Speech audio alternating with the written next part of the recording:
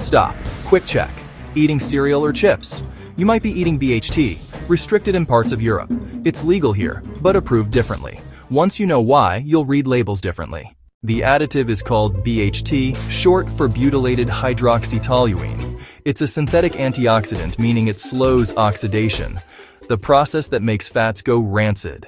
BHT can show up in some cereals, chips, chewing gum, and packaged baked goods.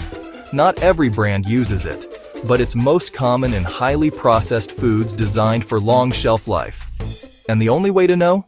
The ingredient list. Now here's where Europe and the US diverge. European regulators have restricted or phased out BHT in certain food categories, depending on the country and product type. This wasn't because it was proven dangerous in humans, but because long-term human data is limited.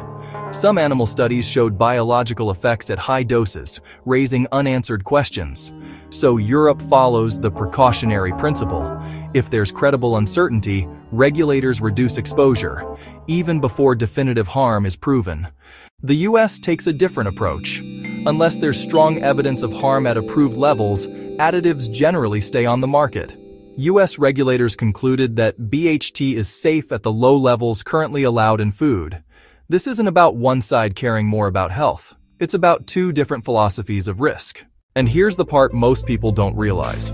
Many additives, including preservatives like BHT, fall under GRAS, which stands for Generally Recognized as Safe.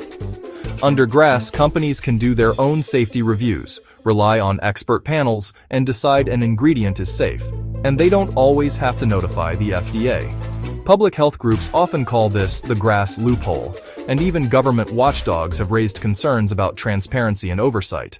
No single additive determines your health, and BHT hasn't been proven to cause harm at normal dietary levels. But when it comes to longevity, the bigger question is chronic low-level exposure to many additives over decades. That's why some people choose to reduce synthetic additives when alternatives exist. If you want to avoid BHT, look for brands that use alternatives like vitamin E or rosemary extract, or products with simpler ingredient lists. This isn't about fear.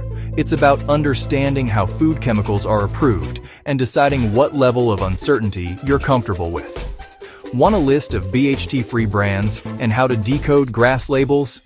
I put everything in the comments.